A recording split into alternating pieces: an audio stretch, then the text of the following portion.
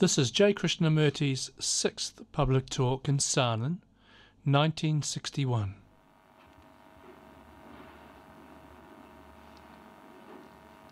We have been talking a great deal about facing the fact,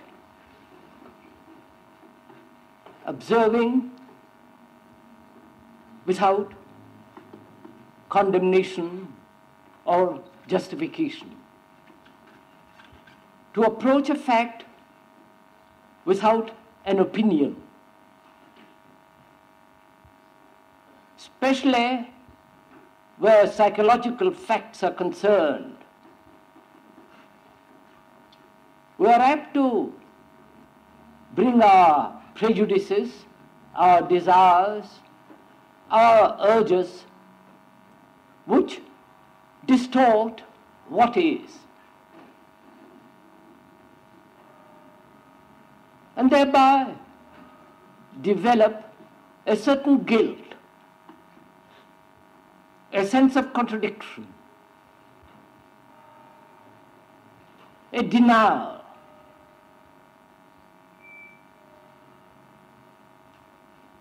And we've been talking that about the importance of complete destruction of all the things that we have built up as a refuge, as a defense.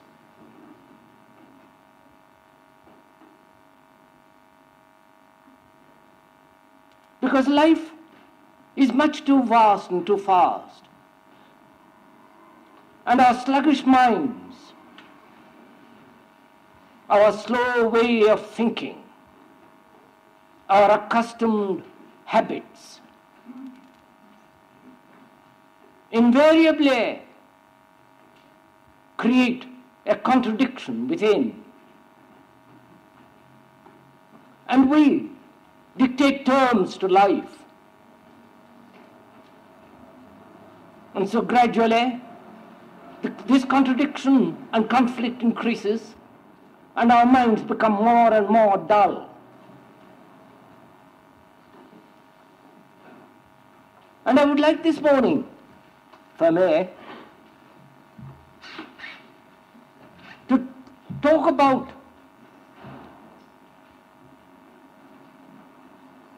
the simple austerity of the mind and suffering.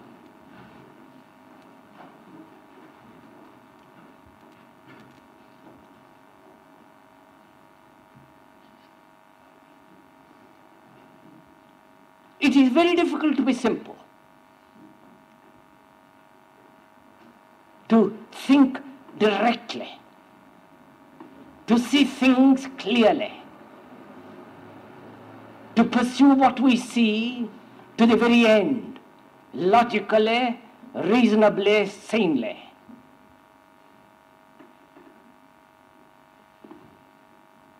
It is very difficult to be clear, and therefore simple. I mean by simplicity not merely in what one puts on or what one takes off. I do not mean the simplicity of outward garment, having few possessions, which are probably necessary, but I mean much more psychologically, inwardly.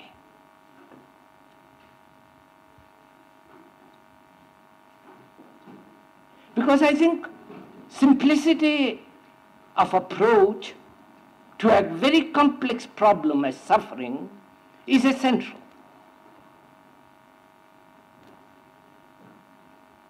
But before we can approach sorrow, I think we have to be very clear what we mean by that word, simple.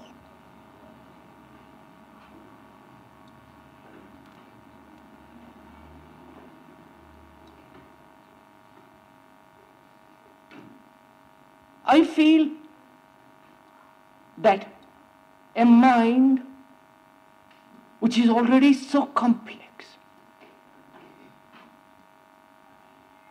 a mind that is so infinitely cunning, subtle, which has so many experiences, a consciousness which has within it the residue of all time and of the race.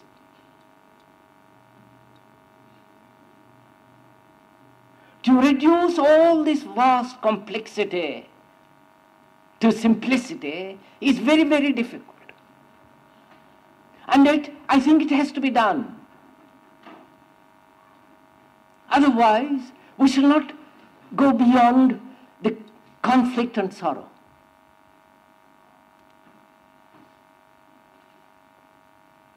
So the question is,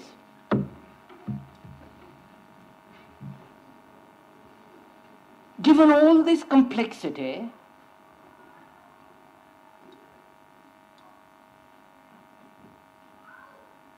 with knowledge, with considerable experience,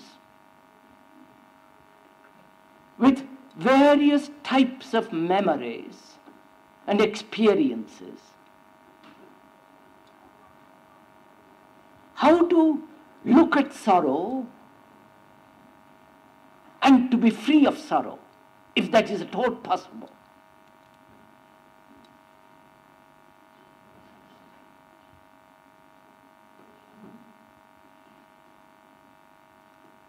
First of all, I think,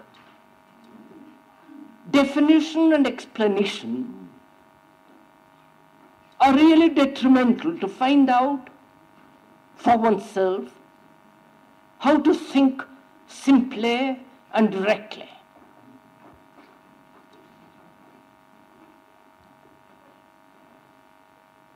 Definition in words does not make the mind simple.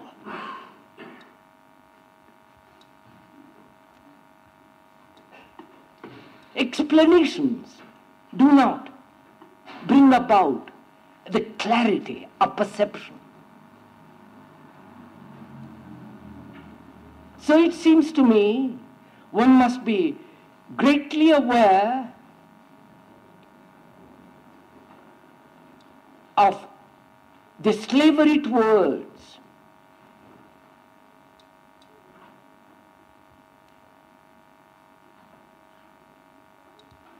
and one also has to be aware, hasn't one, that it is necessary to have words to communicate. But what is communicated is not the word. The communication is beyond the word, it's the feeling, which cannot be put into words. A simple mind, which does not mean an ignorant mind,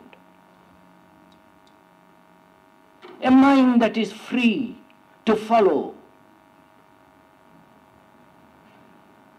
the subtle facts, all the nuances,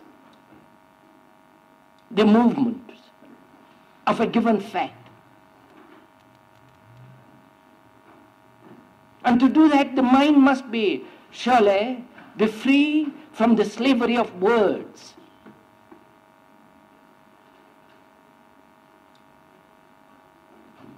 And I think such freedom brings about an austerity of simplicity.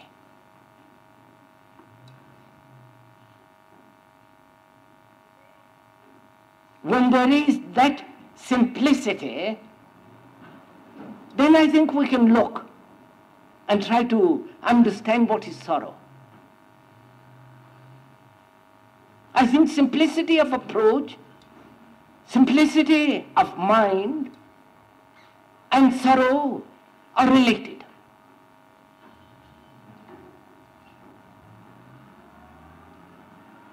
Because to live in sorrow throughout our time for years is surely to put it very mildly, the most foolish thing to do.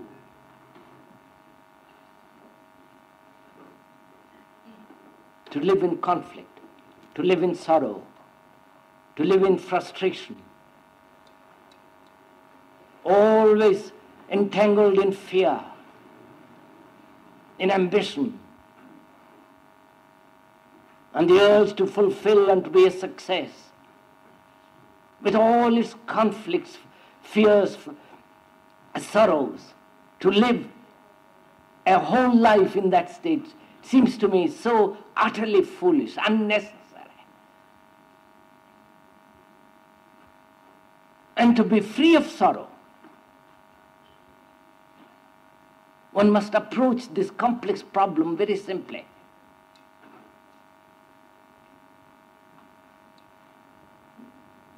Now there are various kinds of sorrows.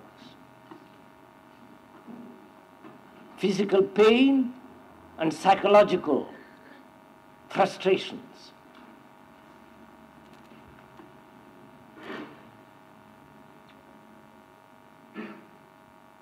The physical disease, toothache, losing a limb, having poor eyesight, and so on. And the sorrow that comes into being when one loses somebody whom you love, when you have no capacity and you see people who have capacity. There is the urge to fulfill, and in the shadow of fulfillment there is always frustration, and with it comes sorrow.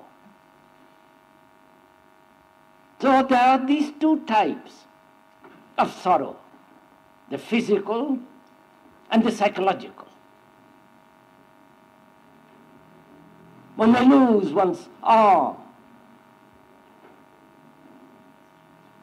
and then the whole problem comes, the sorrow comes with when the mind goes back into the past, that is no longer able to play tennis, no longer able to do certain things, goes back into the past, remembers what it has done, and compares. And in that process, sorrow is engendered. We are familiar with that. The fact is, I've lost my arm. That's a fact. No amount of theorizing, no amount of explanation, no amount of self-pity will bring that arm back. But the mind indulges in self-pity, going back to the past. How I enjoyed playing tennis, doing certain things, and now it's not capable. So, the fact of the present is in contradiction with what has been.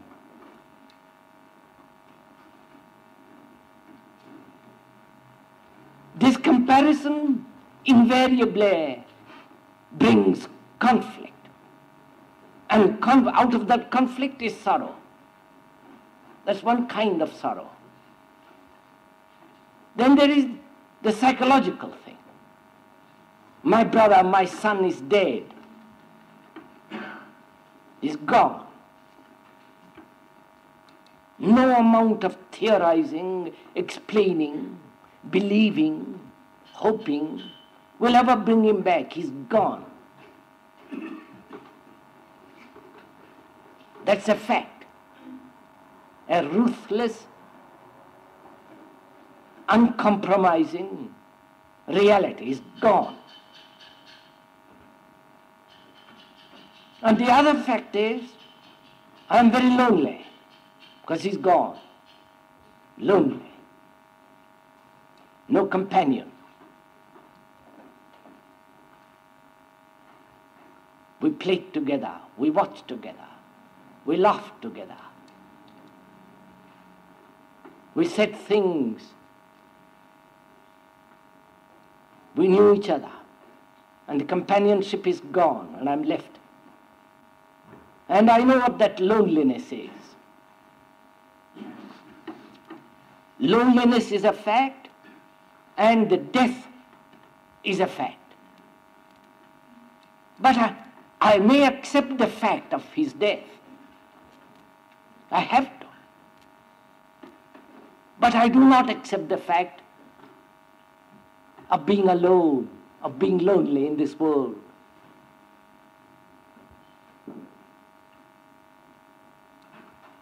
Then, as I do not accept the fact of being alone, lonely,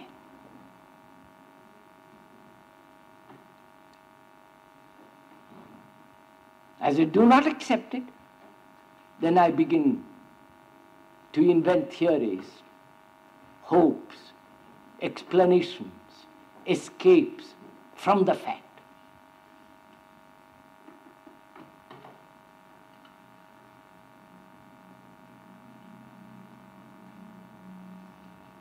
So these escapes, explanations, beliefs, hopes bring about sorrow.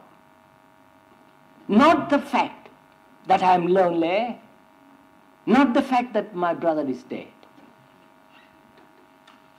The fact can never bring sorrow.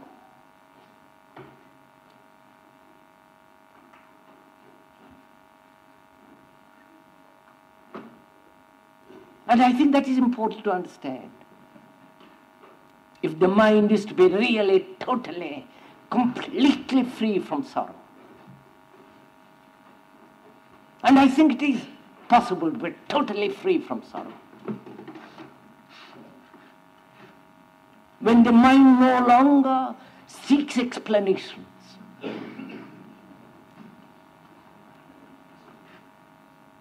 no longer escapes, but faces the fact.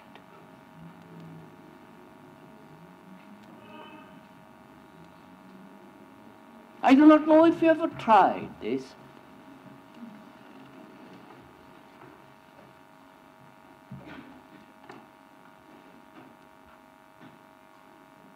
We know what death is. I'm not talking about death in the large sense, we will another day. We know what death is.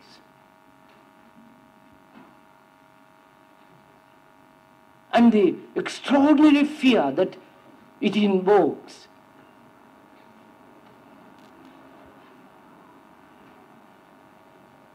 And it is a fact that we will die, each one of us, whether we like it or not.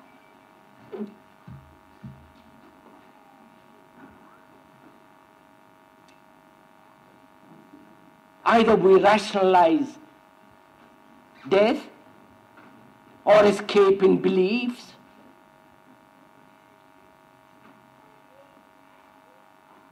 and therefore sustain fear,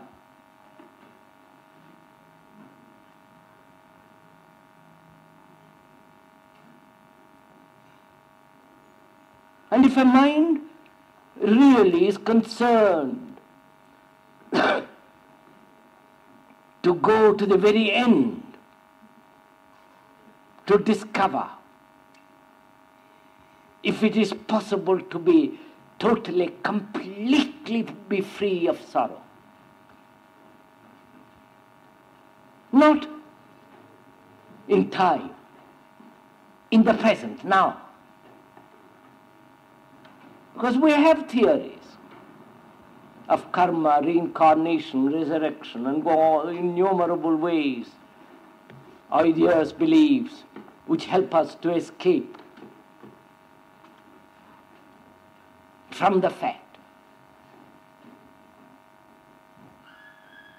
Now can each one of us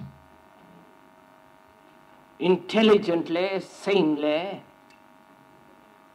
face the fact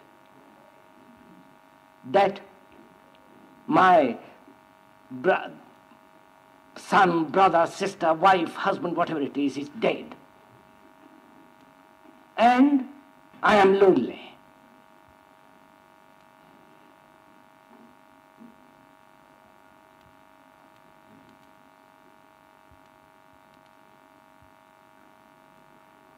And not escape from that loneliness. Not seek explanations. Not have cunning beliefs in which we take shelter.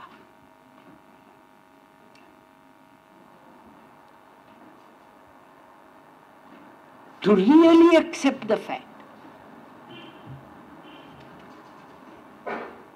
of everything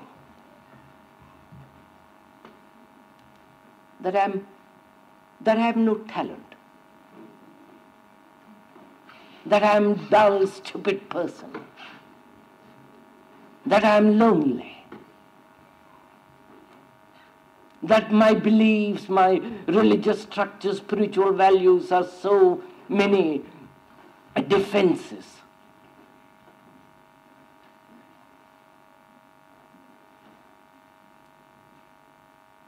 Can I look at these facts and not seek out ways and means to escape? Is it possible?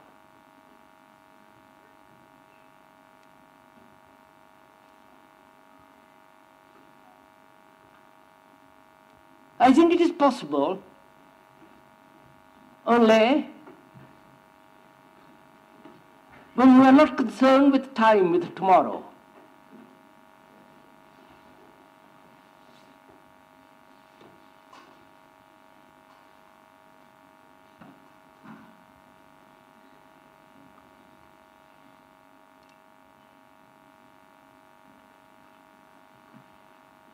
We are lazy. Our minds are lazy.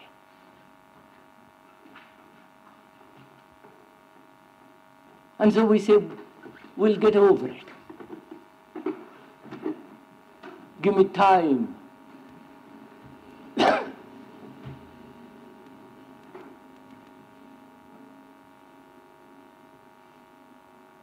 Time doesn't wipe away sorrow. We forget. But sorrow is there all the time.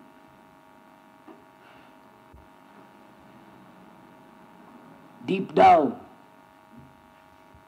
And to wipe away sorrow in its entirety, completely, so that the mind is no longer in the shadow of sorrow. I think it is possible. So that there is no suffering.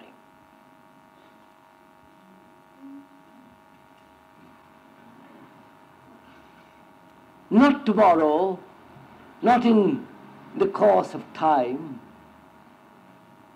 but to see the reality in the present and to go beyond it.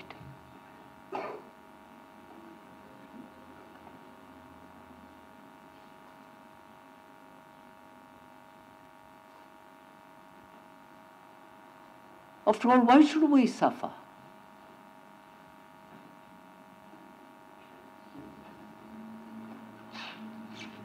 Suffering is a disease.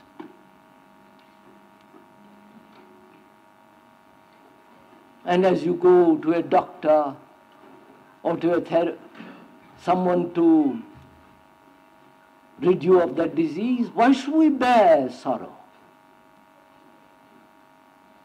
Of any kind. Please, I'm not talking rhetorically, which would be too stupid. Why should we, each one of us, have any sorrow?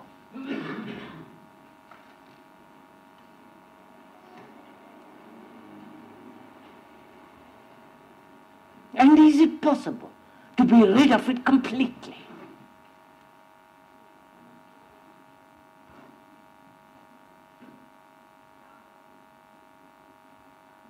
You see, that question implies, why should we be in conflict?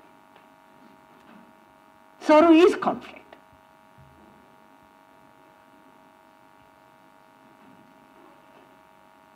Why should there be conflict at all? We say conflict is necessary, it's part of existence. Everything around us is in conflict. Nature. All human beings are in conflict. And to have no conflict is not possible. We accept conflict as inevitable, within and without, inside the skin and in the world.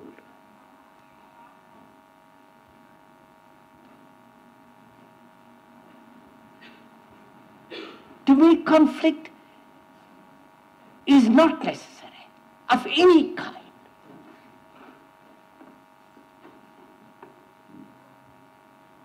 You may say that's a peculiar idea of your own. It has no value. It's very nice for you who are alone, unmarried, and all the rest of the bilge.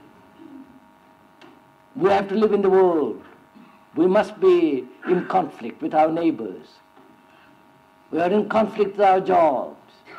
Everything that we touch and do breeds conflict.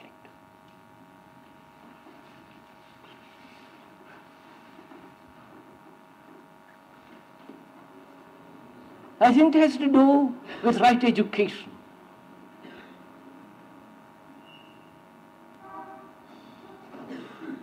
Not to think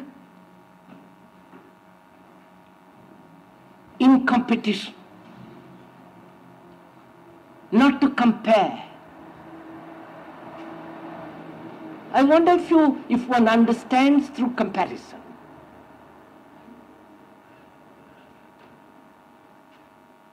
If one really sees directly by comparing.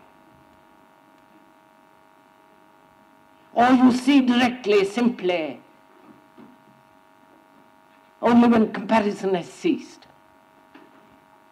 Which means when the mind is no longer trying to be ambitious, to become something.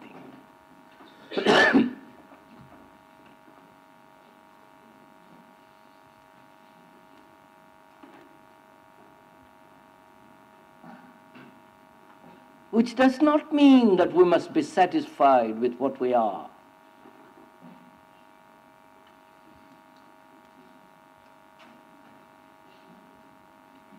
I think to live without comparison, comparing yourself with another, comparing what you are with what should be, but facing what is all the time, wipes away totally all comparative values, actually seeing what is.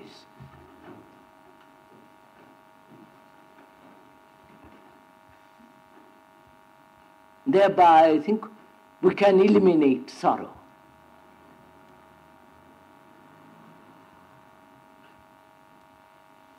And I think it is very important for a mind to be free from sorrow.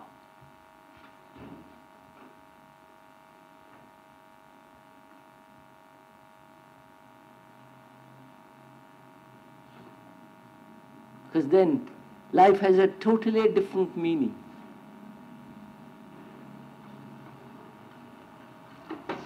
See, another unfortunate thing that we do is to seek comfort. Not physical comfort, but psychological comfort.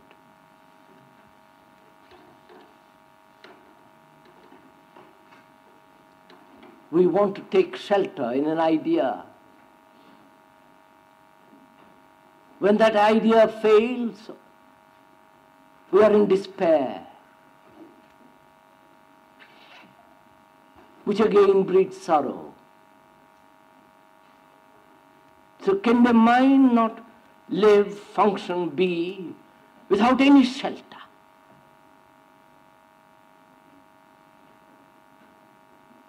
Without any refuge. And to live from day to day, facing every fact as it arises. And never seeking an escape.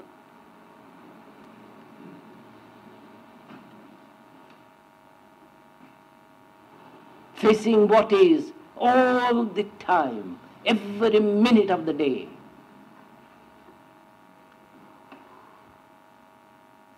Then I think we'll find that not only there is the ending of sorrow, but also the mind becomes astonishingly simple and clear.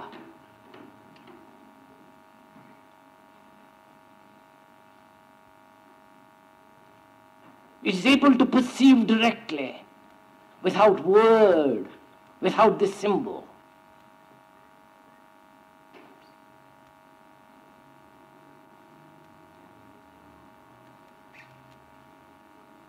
I do not know if you ever thought without word. Is there any thinking without verbalizing?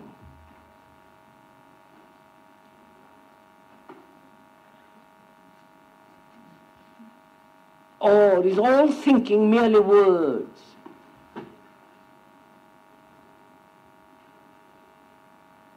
Words, not only words but symbols, pictures, imagination.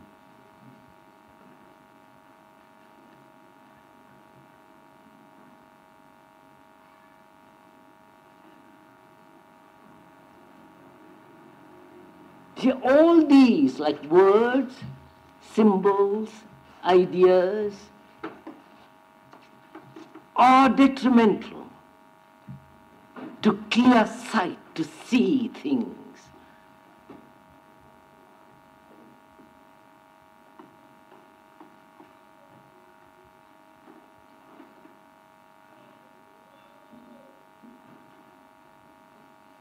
And a mind that would go to the very end of sorrow to find out if it is possible to be totally free, not eventually, but living every day to be free from sorrow. One has to go very deeply into oneself to read of all these explanations, words, ideas, beliefs.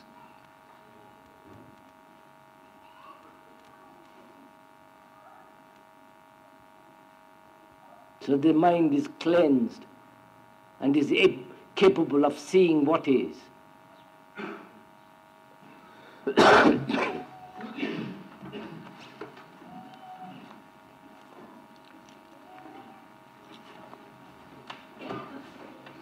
Shall we?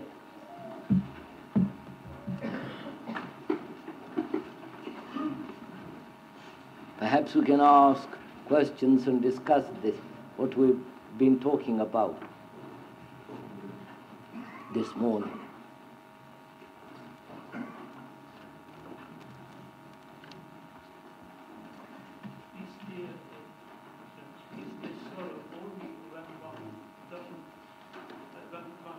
Wants to do something and on the other hand doesn't dare to think.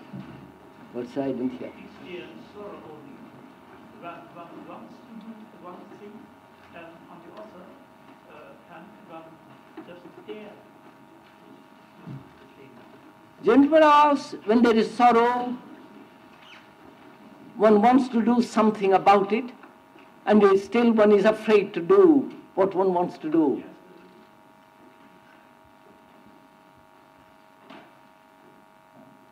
So as we were saying the other day,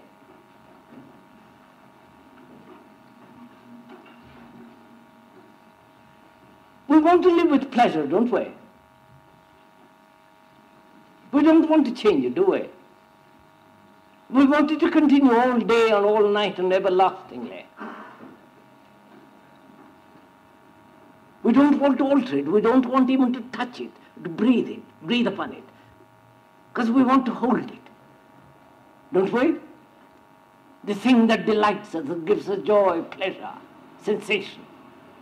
Like going to church, sitting everlastingly, day after day at Mass. It gives you a great deal of excitement, sensation. You don't want to alter it, that feeling. You feel you are very near to the source of things.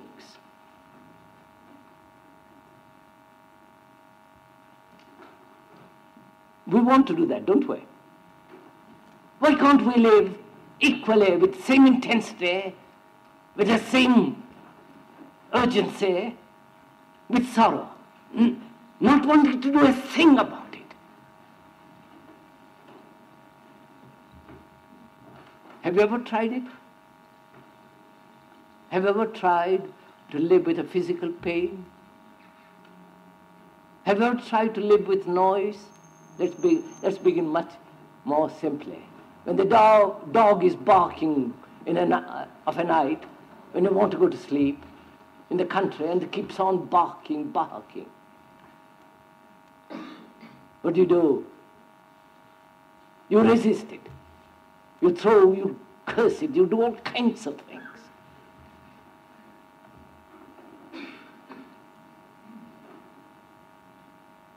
But if you went with the noise, listen to the barking, not without any resistance. I don't know if you have ever tried this. You should try sometime. Never to resist. And you don't resist where pleasure is concerned. On the contrary, you want more of it.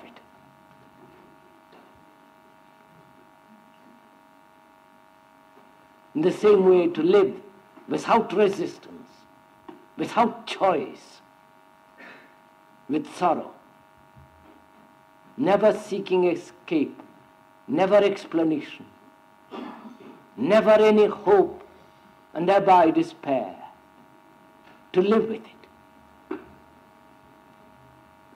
You know what it means to live with something? Is to love it.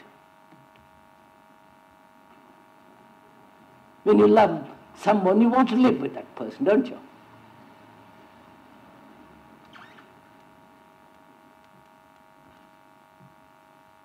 In the same way, to live with sorrow. I don't mean sadistically, but to live with sorrow.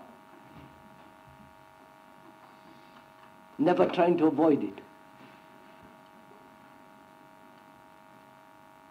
See the whole picture of it, the source of it, the intensity of it, the utter superficiality of it also.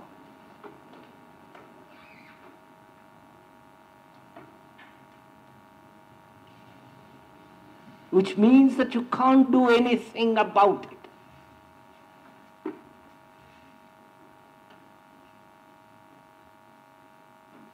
As you don't want to do anything about that which gives you intense pleasure.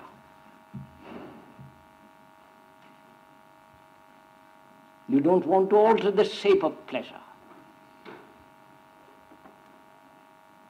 You don't want to put it in a frame.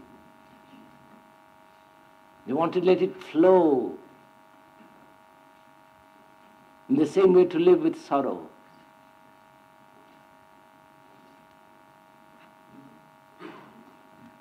Which means really to love sorrow.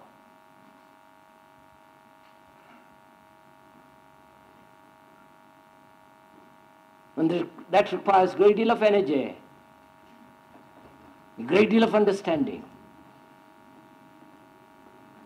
watching all the time to see whether the mind is escaping from the fact. And it's terribly easy to escape. A drug, a drink, turning on the radio, books, chatter, knowledge.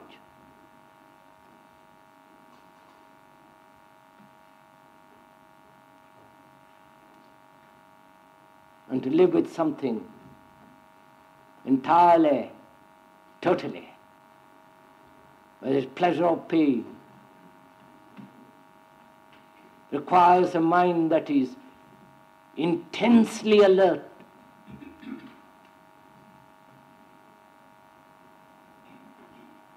And when the mind is so alert, it creates its own action. Or rather, the action comes from the fact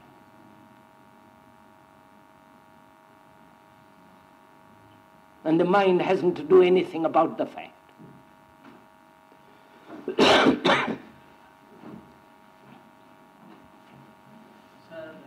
in case of physical pain, you mean to say that we should not go to see the doctor and we have to face that physical pain? The gentleman asks, if I have physical pain as toothache, shouldn't I go to the dentist?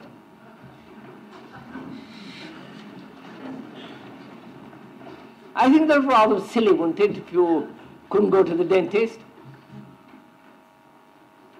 If you had some kind of physical ailment, shouldn't you go to the doctor? That's right, sir. When a gentleman says when you have a toothache, we don't argue about it.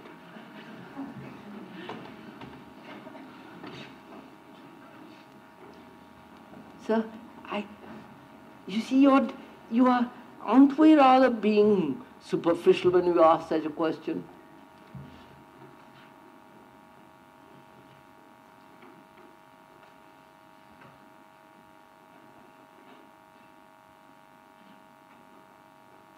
And we are talking about the physical pain and suffering as well as psychological, inward, emotional, all that suffering. Mental suffering. The tortures that one goes through for some idea, for some belief, for some person. Wanting to hold that person. We all know these things.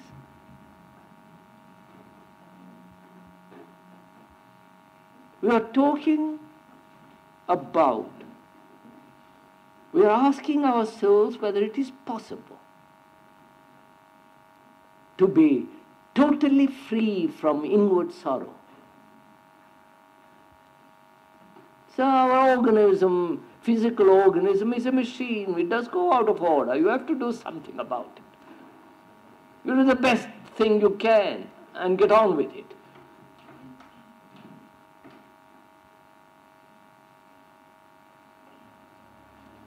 But to see that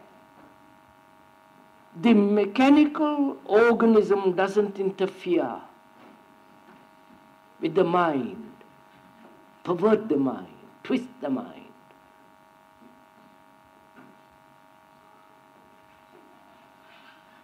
and the mind remains healthy in spite of physical diseases.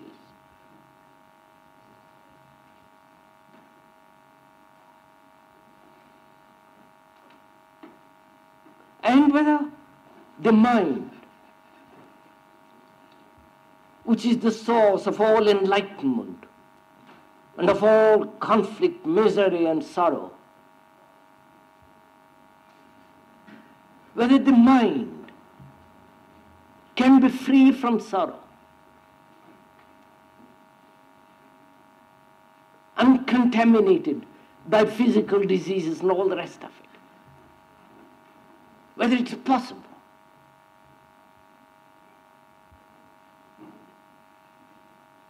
After all, we're all going old every day.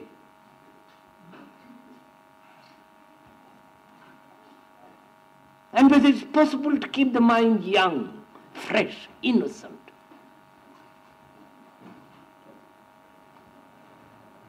Not weighed down by tremendous experiences, knowledge, and misery.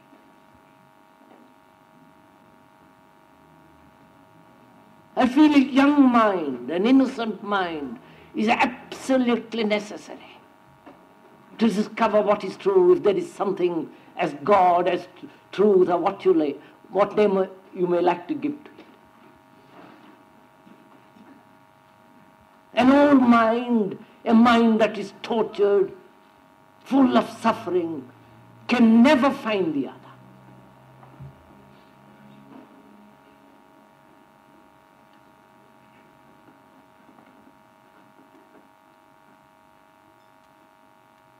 And to make sorrow into something extraordinary, something that will eventually lead you to heaven, I think that's absurd.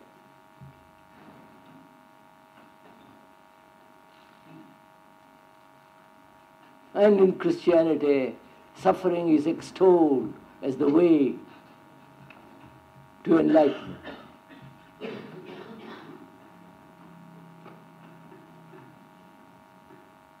One must be free from suffering, from the darkness, and then only the light can be.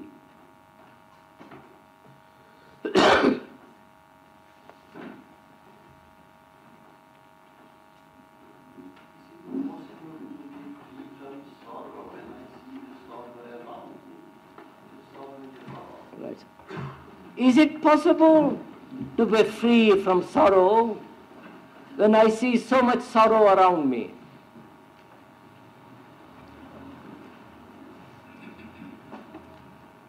What do you think? You go to the East, to India, Asia, and you will see a great deal of sorrow, physical sorrow, starvation, lack of food, degradation, poverty. That's one type of sorrow. You come to the modern world where everybody is so actively busy decorating the outward prison. And they are also very poor, inwardly empty, but outwardly enormously rich, prosperous. There is also sorrow. What can you as an individual do about it? What can you do about my sorrow? Can you help me? Do think it out, sirs. Can you help me? Now wait a minute. I've talked this morning for about half an hour about sorrow and how to be free of sorrow. Do I help you? Actually help you in the sense, rid of it. Not carry it with you for another day, to be totally free of sorrow.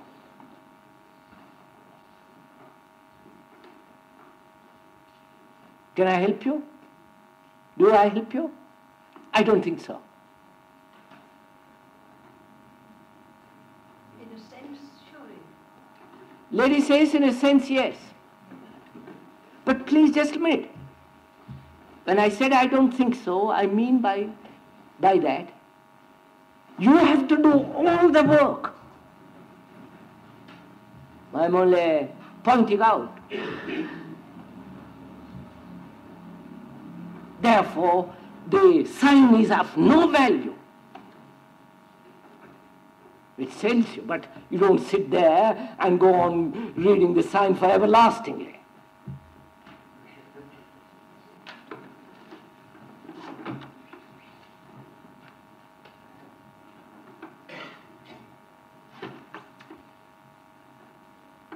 To face loneliness and go to the very end of it. What is implied in it?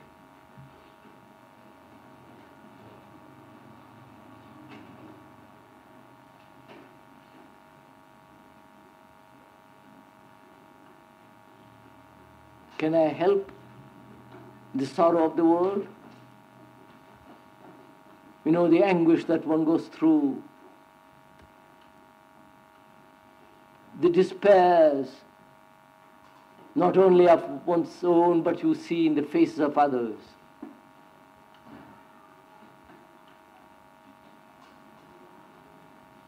You can point out You can tell them that's the door through which to go to be free. But most people want to be carried through the door. They worship the carrier, or make one a savior, a master, which is all sheer nonsense. You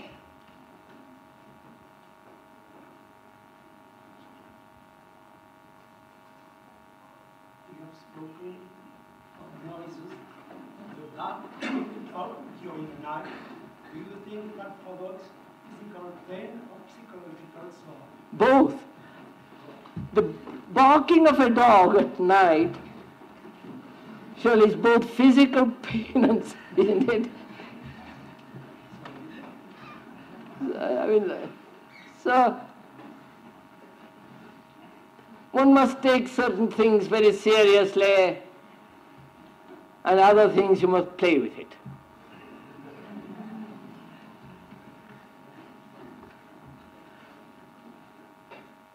To take things seriously, as I pointed out, is to go to the very end of it. The capacity to pursue sorrow to the very end.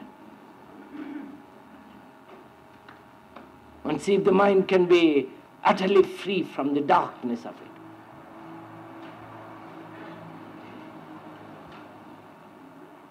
And it requires great deal of alertness, watchfulness.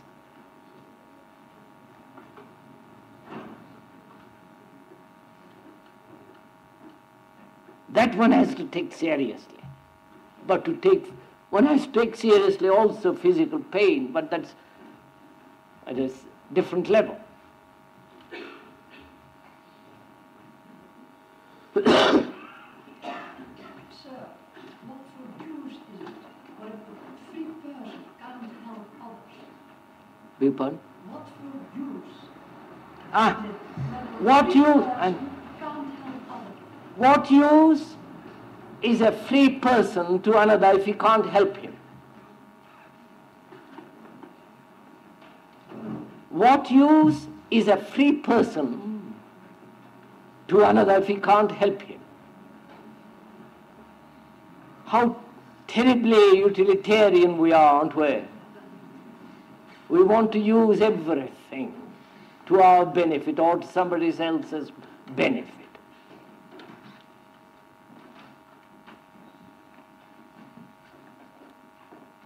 What use is a flower on the roadside?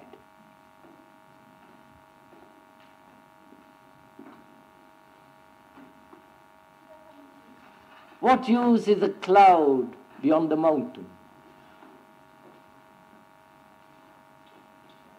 What's the use of love? Can you use love? Has charity any use? Has humility any use? To be without ambition in a world that's full of ambition, has that any use? To be kind, to be gentle, to be generous.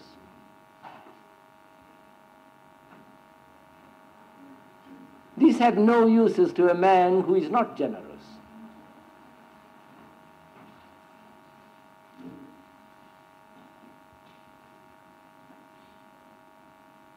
A free person is utterly useless to a man who is ridden with ambition.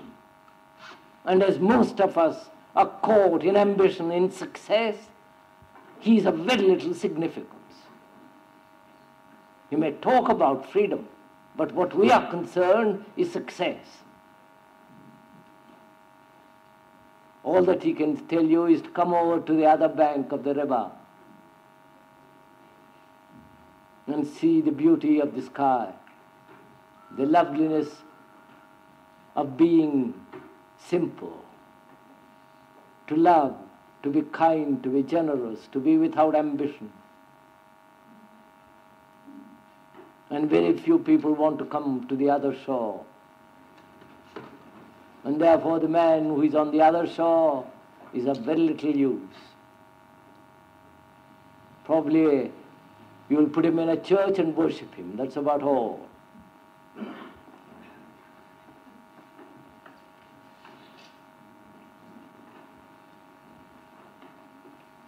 To live with sorrow seems to imply the prolongation of sorrow, which we should avoid. To live with sorrow implies prolongation of sorrow. And we shrink from the prolongation of sorrow. I didn't mean that, surely.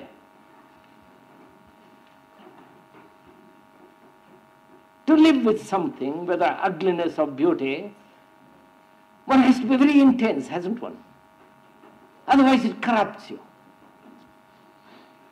To live with these mountains day after day, if you are not alive to them, if you don't see them, if you don't love them, if you don't see the beauty of them all the time, the changing colors, shadows, you become like these peasants who have seen it and have become dull. That beauty also corrupts as something ugly, corrodes the mind. When I said to live with sorrow, is to live with the mountains. Because sorrow makes the mind dull, stupid.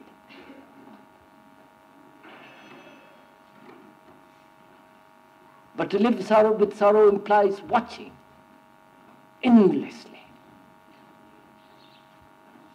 And that doesn't prolong sorrow. The moment you understand the whole thing, you see,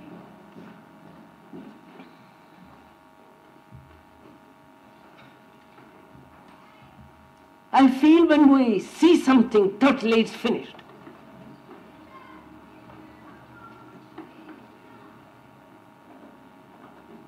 When we see the totality of sorrow, the whole construction, the anatomy, the inwardness of it, see it. I don't mean theorize about it. Actually see the fact of it.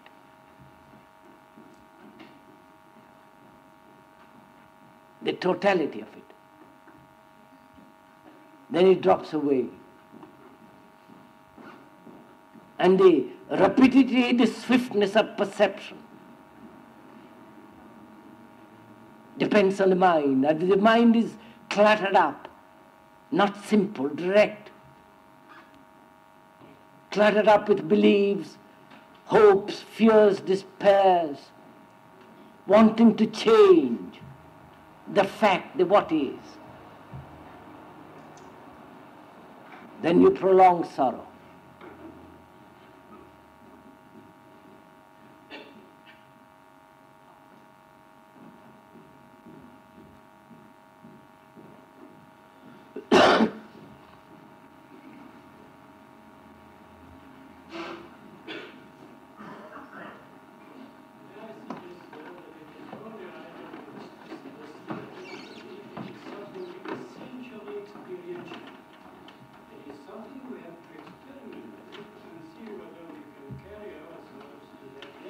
Yes.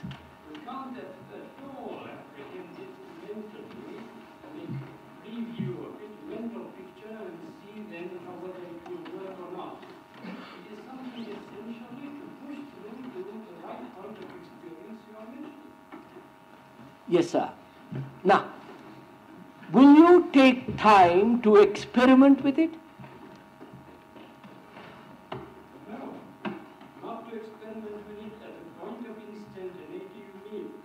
But in order to get rid of all our preconceptions and our ways of thinking about it, that may take time. Sir, just a minute. The gentleman says it will take time to see the totality of something, the totality of sorrow. That is not small meaning. To get rid of preconception may take time, but seeing the totality is something instantaneous. Yes, sir. But then Now, our preconceptions are on the way. We have to tackle them. sir, That will take time. I understand.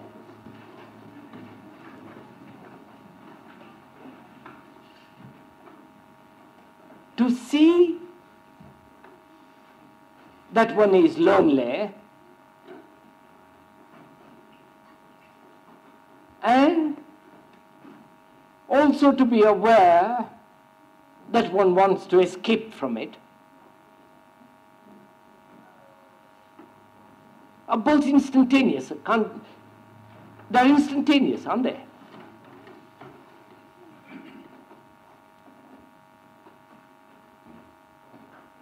I'm lonely. I am lonely. And I don't like that state. And I want to escape from it. Now, the fact that I'm lonely and the fact that I want to escape, I can perceive immediately, can't I? Instantly I can see that. And I can also see instantly that any form of escape is an avoidance of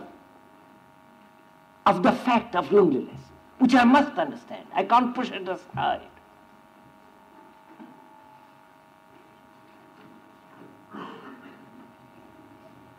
Now, when I am not escaping in any form, then I can face the fact, can't I? Instantly.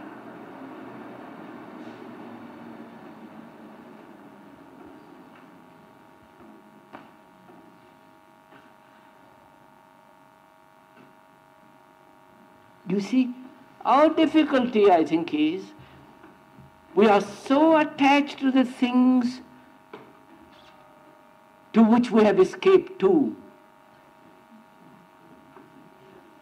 They have become so important to us.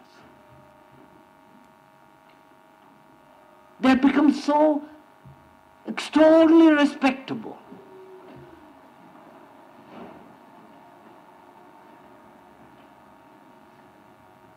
And if we cease to be respectable, God knows what would happen.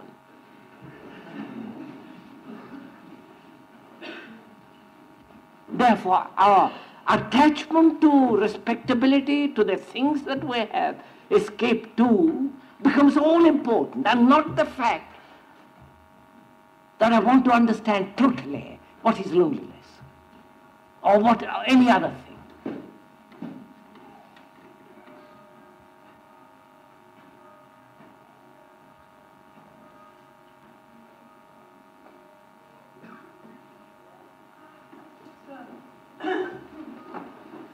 If we don't have that intensity in us, what can we do about it? Lady asks, if we do not have the intensity, what can we do about it?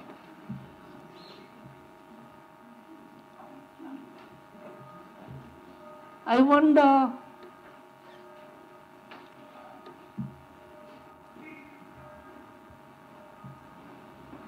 if we want that intensity.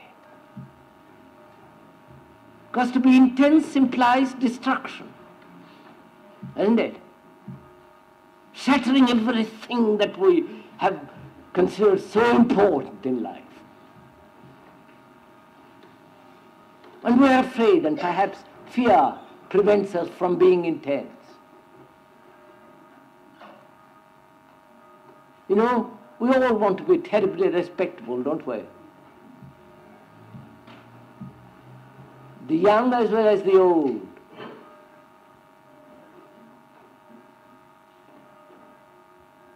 Respectability means recognition by society. And society only recognizes that which is successful, the important, the famous. The rest of society isn't concerned with. So we worship success and respectability.